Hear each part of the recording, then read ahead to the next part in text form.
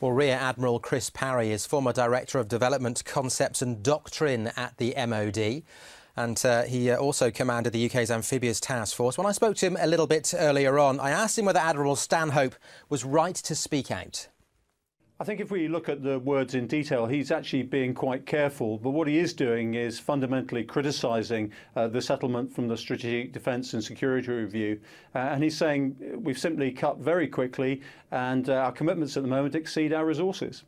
Do you agree with his assertion that we won't be able to continue operations in Libya much past the summer unless we make cuts elsewhere? I think in tandem with what is happening in terms of redundancies and the other cuts to the Royal Navy's structure, particularly in terms of the number of hulls, that may well be the case. I think a certain amount of management in both the maintenance routines and the deployment patterns will allow us to meet the requirements flexibly, but I think it will be a struggle. You said the campaign in Libya would have been much easier to manage if we'd have had at our disposal the Harrier, HMS Royal. Do you agree with that assertion? Well, I think there are certain capabilities that Royal and her Harriers would have brought to the game. The first is they'd have been a lot closer to the Libyan coast and could have upped the cycle rate in a number of sorties. They also have weapons, I think, that would be more suitable for the sort of campaign that is going on in Libya. After all, we've intervened on a humanitarian mission, and the sort of paveways and the rockets that are available to the Harrier with their sort of precision are probably more suitable than the £1,000 bombs that the Tornadoes are delivering. Do you think it's time that the Defence Review was looked at again? Without question. I'm one of those who've said from day one that the Strategic Defence and Security Review was a fiscally driven review and not one that was driven by our strategic interests either now or in the future.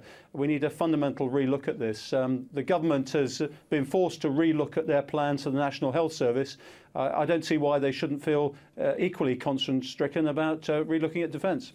If we need to relook at defence and if we need to make cuts elsewhere, if Libya goes on much past the summer, where do you see those cuts as needing to come from? Presumably, you would say not the Royal Navy. No, I would say that actually Libya is a war of choice and it should be paid for outside the defence budget from the Treasury Reserve.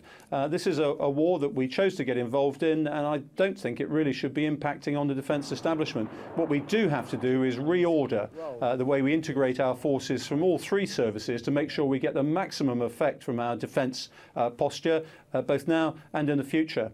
And I think at the start of that, we have to revisit the strategic assumptions that led to the last SDSR. And let's have a look at what we need and then see what it's going to cost us. Militarily, then, are boots on the ground a way forward for you? I don't think you should rule anything out in wartime. Otherwise, you constrain yourself and you give advantages to your opponent. My advice throughout has been that we put amphibious troops on amphibious ships offshore so they can intervene in case there is an imminent massacre. But also they're available if the Libyan people need the assurance of troops on the ground as and when they ask for them.